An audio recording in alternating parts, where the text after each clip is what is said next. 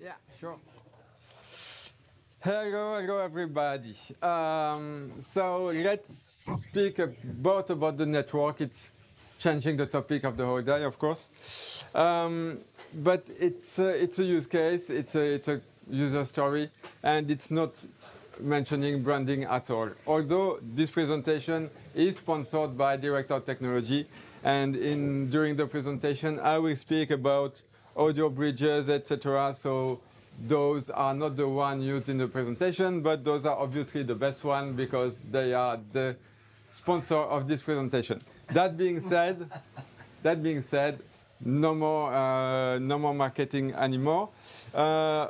Subsidiary disclaimer is, of course, this is inspired from a real case, but this is also expanded. So as we say in the movies, no relation to actual person, etc. If the names were changed, etc., etc.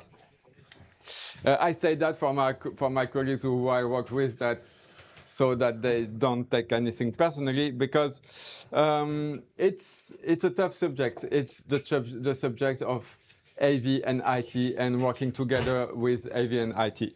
Of course, we would like to see the AV world as big as that, but it's really small compared to.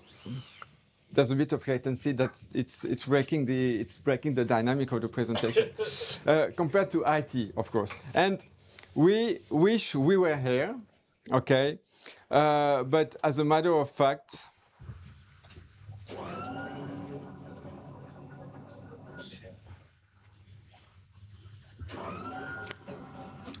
we are actually here. We still need bridges in all the meaning of bridge to do the communication between AT and IV world. And then that being said, it's killing the. I will find a way to keep the. I'm Nicolas Sturmel. I'm a tight Cat5 worker, so that's like a tightrope worker, but on a Cat5. Hence my condition. No, I'm kidding. It's a bad joke. It's a bad joke. So I'm a media network consultant at NSI Squared Consulting. That's my private company. But of course, I'm a network technologist at Director GmbH. That's the reason I'm here. Director is the most part of my work.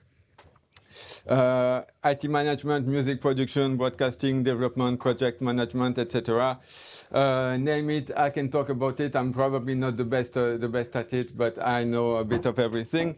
I have a PhD, but who cares? So yes, what we will talk about today is the prerogatives of AV, and IT, and we will do a reality check. So we will see why I was called to this project and how we solved the project by analyzing the topology, the problem they had, and how we made it simple. Because basically that's it. If you want two teams to work together, they need to work on a similar context, and you have to strip it away. You have to simplify it. So of course, there are remaining issues that we will speak about too. Okay. It's actually good that it's slow. It makes me speak a little bit slower as well. So this is a presentation made in the way of the persuaders. If you are old enough to be liking all the UK TV shows of the 70s, you might have heard of the Persuaders. In French, Amical Mon Vôtre, and in German, Die Zwei.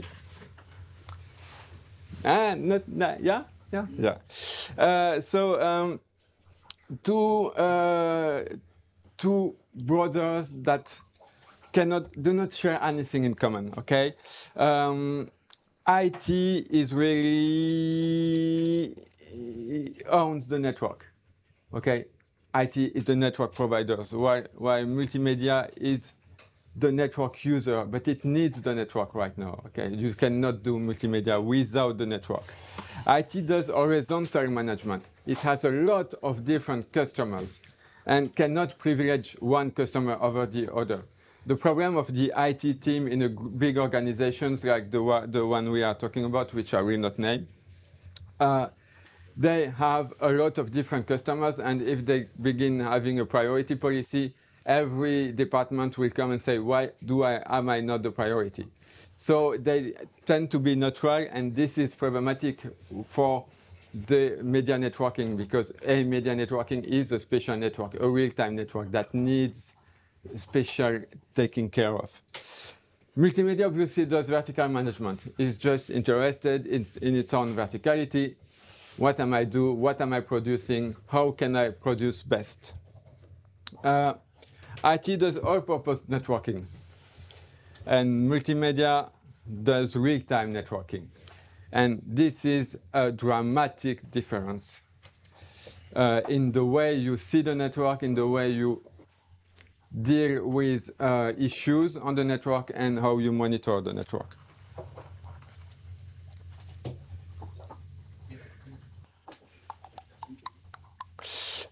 Rule number one in IT is security. And this is the rule number one, while in multimedia, it's operations. In multimedia, they want production of the content. If they have to break security to ensure that they will be able to run a meeting or a show, they will break security. Security is not the highest priority.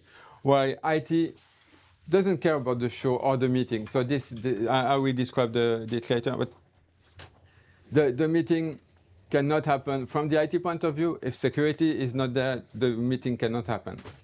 From the multimedia point of view, if there's no network, I don't care. The meeting needs to happen. Okay. So too many times, IT has been annoyed by naive users, by users that is too many times annoyed by naive users, new users that really don't take the effort of minimal understanding of IT, which is usually not the multimedia team, but I'm talking about horizontal management. While multimedia too many times has to fix audio glitches, and they are often caused by the network, but not necessarily, but it's always easier to blame the other part. So, and because you don't understand, so I don't understand the network, so there's a problem, it must be in the network. In the end, IT, zero user trust. My users of my organization, I don't trust them.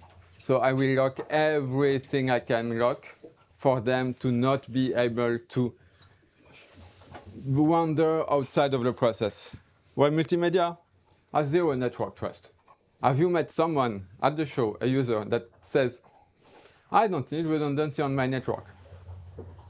Okay, by this very fact that we use network redundancy, it shows that we do not trust the network. But of course, this distrust goes way beyond that in this case. So yeah, Brett Sinclair and Danny White. It's the metaphor about the 70s shows for the youngest one of us. So IT has the security prerogative, multimedia has the operational prerogative, and those two make media over IP. You cannot do one without the other. You have to have security. And security, again, security in the broad sense of term. Security in the fact that it is about designing a network that works in the long term. And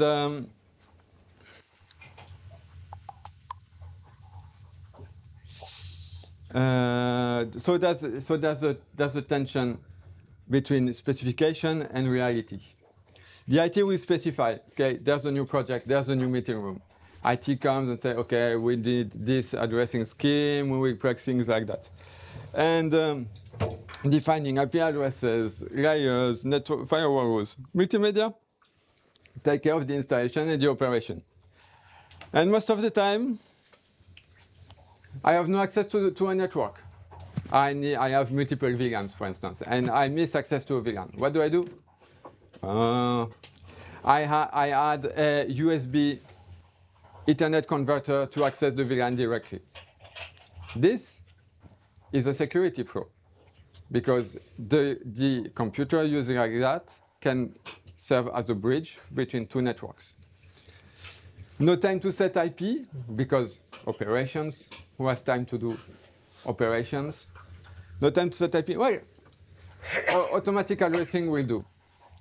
Yes, until you have to do debugging on your network and maintenance, etc. No device monitoring, no access rights. So everybody has access to the device all the time. And that's also a problem because actually what we saw is that most of the errors were from users misusing the network or misusing the different parameters. So reality check. This was, of course, an extreme case, but you can find threats of this tension in every installation. I dare anyone to tell me, oh, we had a project and IT and AV were just friends during all the time.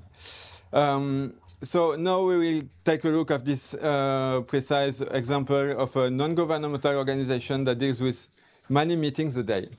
So there are 4 locations and 60 plus meeting rooms with outside AV contributions. We have the central venue, which has the master control room, 1 big meeting room, 30 meeting room, small meeting rooms, and 1 core switch. And this is the core switch for the whole campus. So 3 other locations, each one with 5 to 10 meeting rooms, and as I said, the uplink to the core switch of the central venue. It's a standard architecture, but for non-media over IP. Of course, if you do media over IP, you tend to not route directly to a center switch. You will have multiple layers of routing to optimize the media flows and the bandwidth.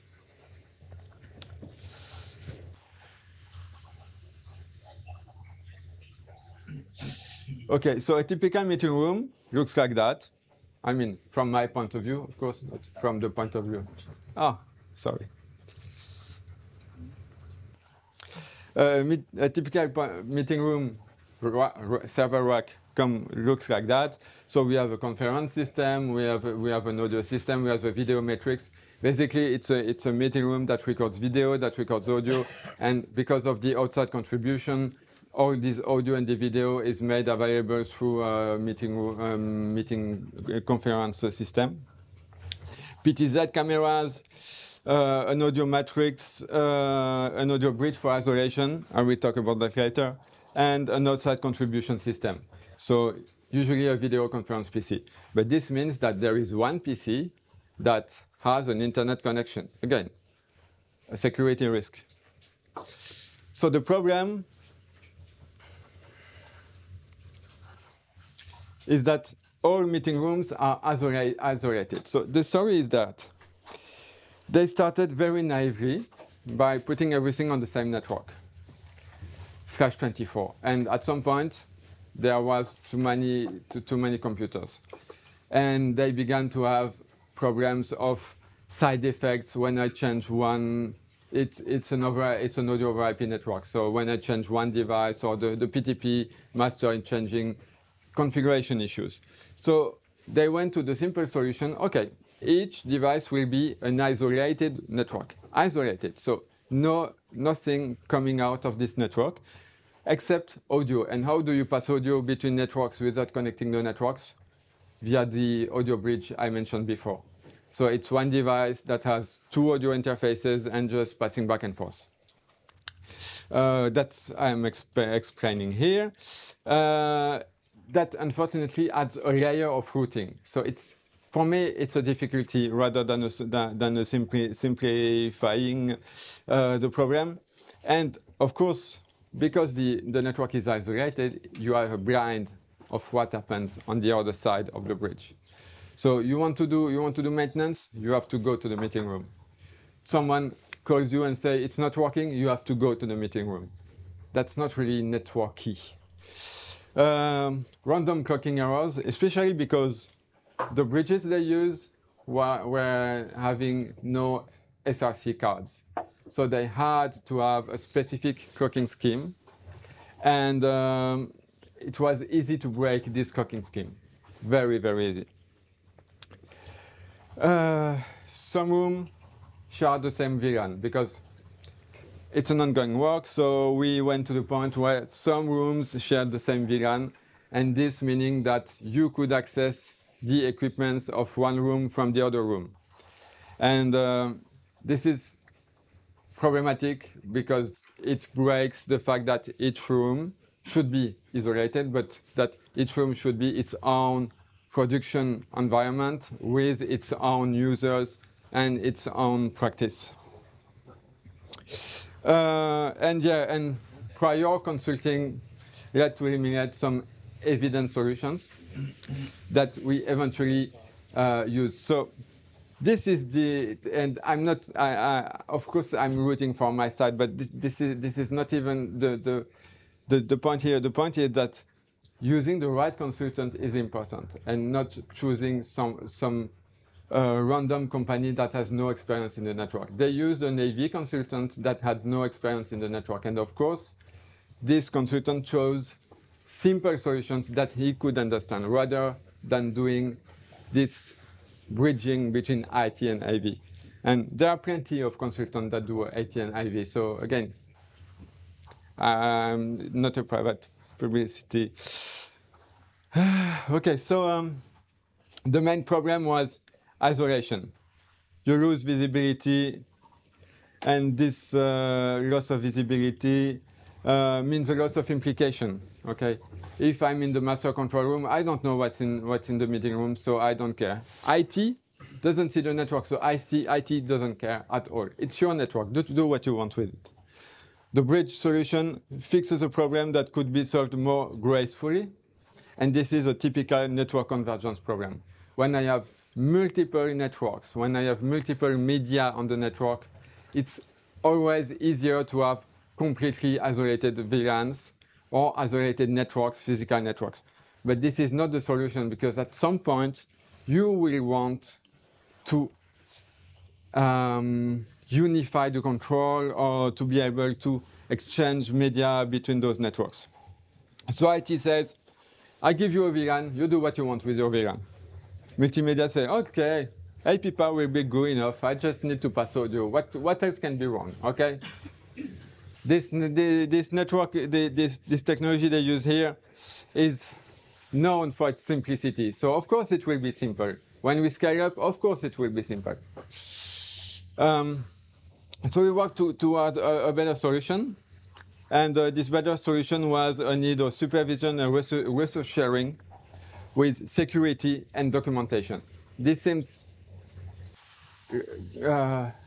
bluntly obvious, but it has to. We had to work toward that by learning each other prerogatives and ecosystem. And this was training of AV of the IT team and training of IT of the AV team. Of course, not training to an operational level, but training to being able to understand why does my colleague reply to my question like this? Why does it not allow me to do what I want to do?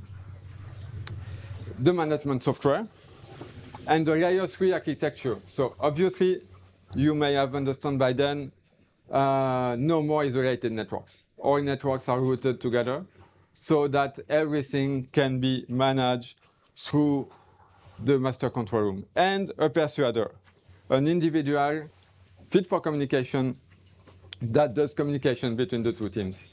And that's not the consultant. That's someone in-house. If you take the consultant to do that, you are basically hiring someone else. Someone from the AV team? And it was someone from the AV team, yeah.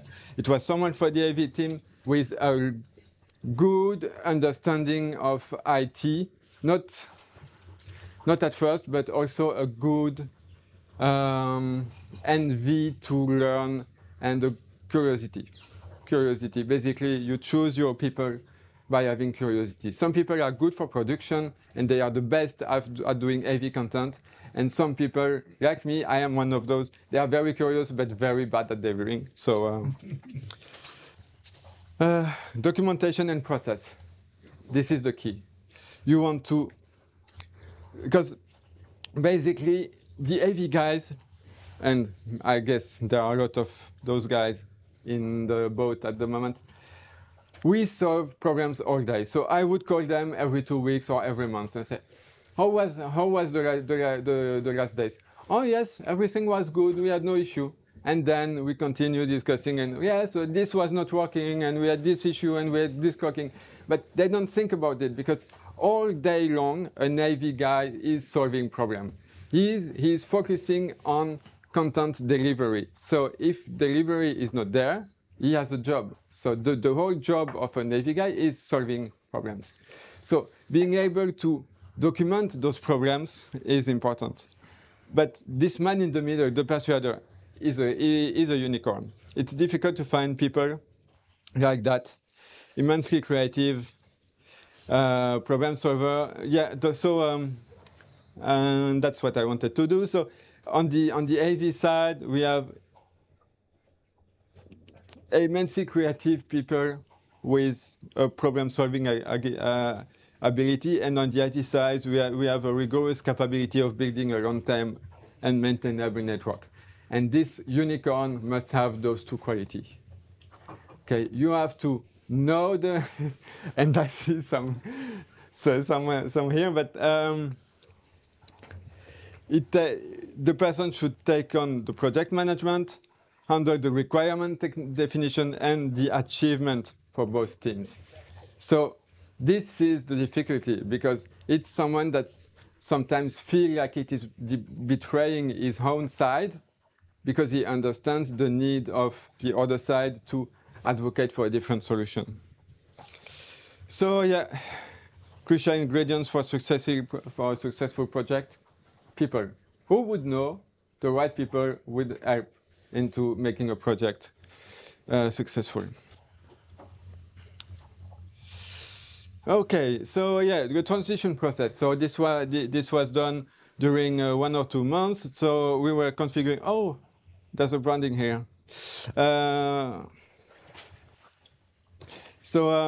We were configuring the software with user and roles. Reconfiguring every device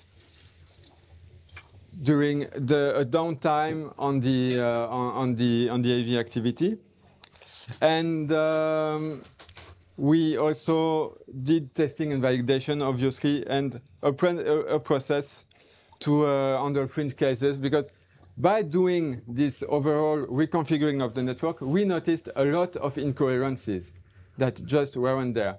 Bad firmware version, impossible things they thought that it was able to do. And the process was as simple as a Excel sheet with, this is the device I have on the network. This is what I'm expecting on the network. And the IT says, cool, I know what device you are using. I know the address of the device.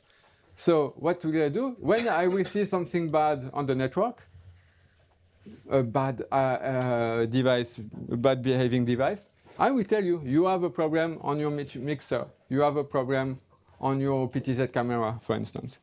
So again, very simple. One of the switch firmware problem we solved, thanks to PTP analysis tool, we provided the capture to the IT team. They said, okay, now I see the problem is on the network, so I will fix the problem.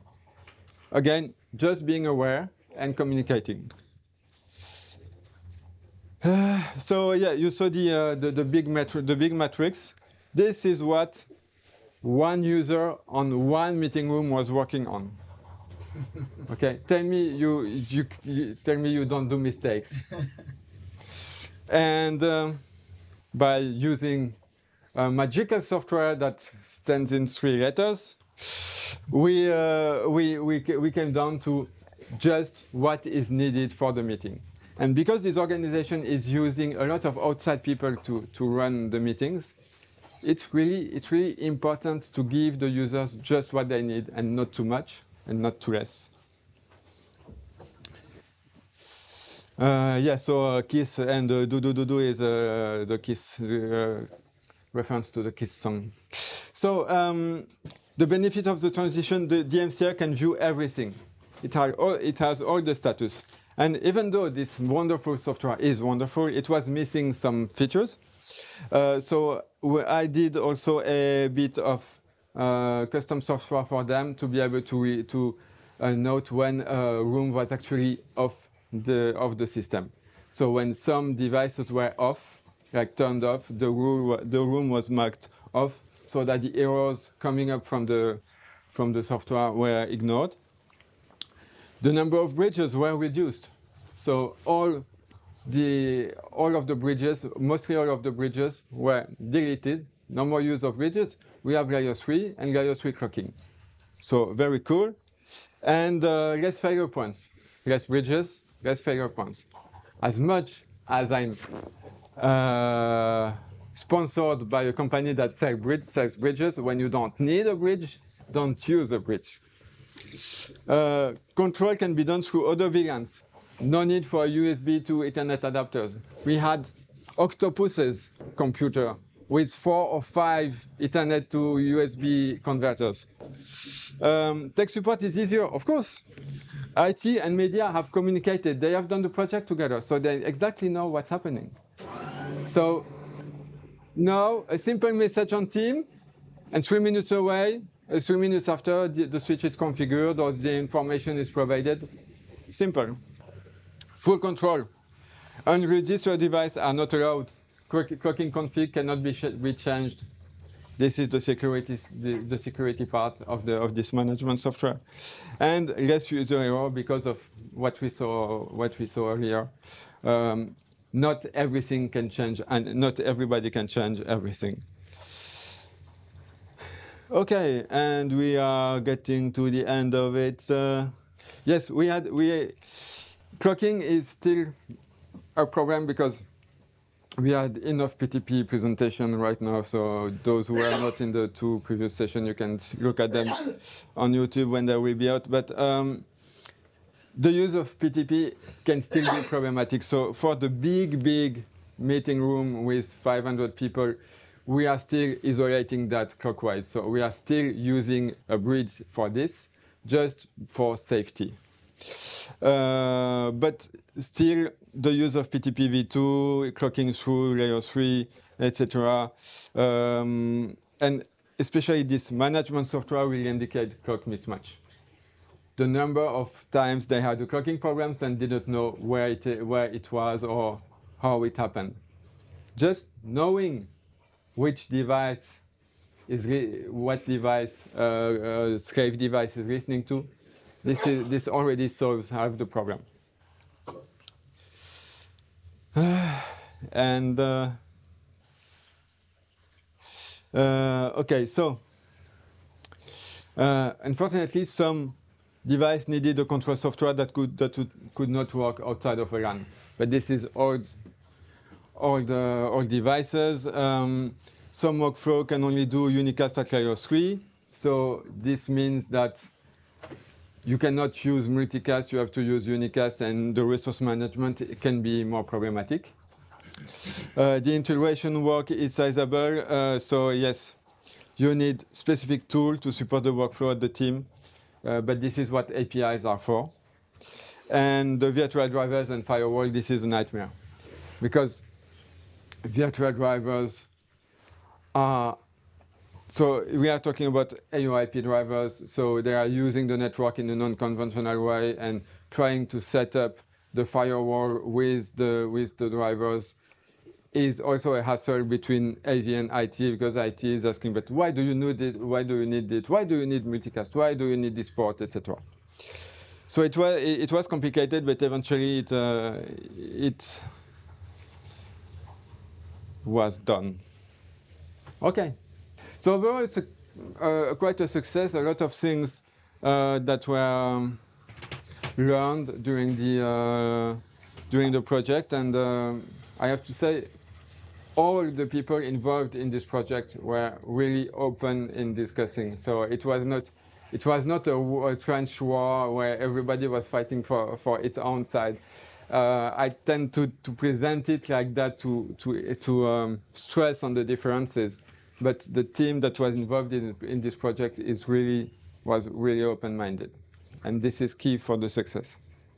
On the other side, right across the river, there is another European organization. What they choose is just use a different network. So they have their own small network for AV. They are not using the IT network. And this, from my point of view, this is a mistake because you are losing all the security aspect or the help of the IT because you cannot speak with the IT team. You are blocking yourself from all those competences that can help you success the project. Okay, any question? Thank you. I'm Clement. It happens to work for the European Commission, so your topic is right in the right place for us. I'm curious, at the end of a successful project like this one, do the IT people feel more AV and the vice versa, or they remain in their feelings separated? No, there is a growth in both ways, in the fact that they are more aware of the need of each other. Of course, the IT team remains focused on the horizontal perspective because it has to. But the AV team has learned a lot in IT, and especially what I like to do to tell to my students, you have to learn, because I'm teaching to sound technicians, you have to learn what you cannot do in IT. Just learn enough of IT to know what you cannot do. And now the AV team is asking the IT team more often, and this strengthens the trust between the two teams. And this is it. This is the trust. When you can trust your colleague to do things when you ask him, and it's not, it's a trust is something relative and really it's a feeling more than ever. So when you have this feeling, you're working more gracefully. Thank you. Thank you. Any other questions? Thank you very much, Nicholas. Thank you. We'll invite Andy up.